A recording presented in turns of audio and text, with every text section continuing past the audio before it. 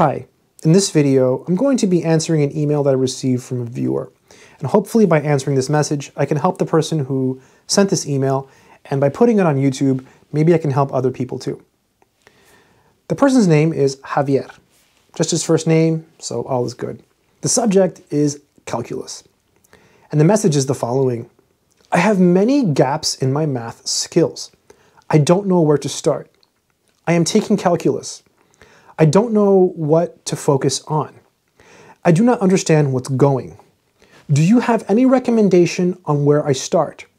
I need to be strong in math. Good, Javier, you do. My degree is in computer science.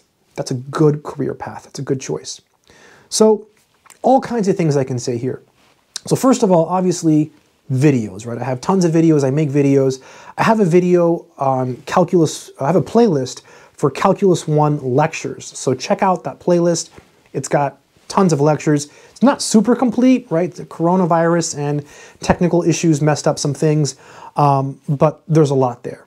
The second thing I would recommend is to go to a website like bookfinder.com and get a couple books. Search for the book by Stewart if you don't have it already. Search by the book by Larson if you don't have it already.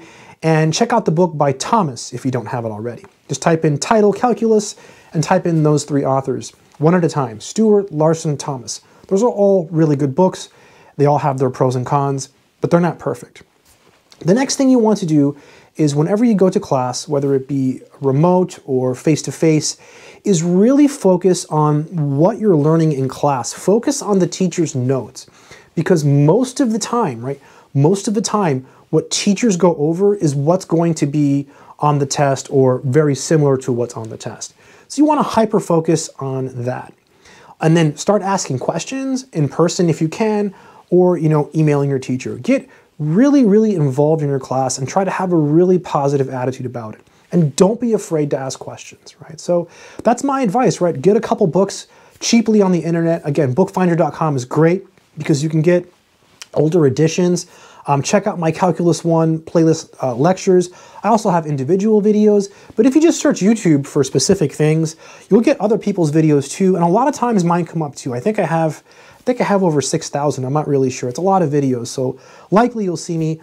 And if not, that's okay. Watch someone else's videos, right? So watch videos and hyper-focus on what you're actually learning in class. That's the most important thing, right? Whatever you go over in class is really what you should focus on. I think you're off to a good start. I mean, you asked me a question, right? So you're already asking questions. Now just start asking your teacher questions. Good luck, Javier. I hope this has been helpful. Take care.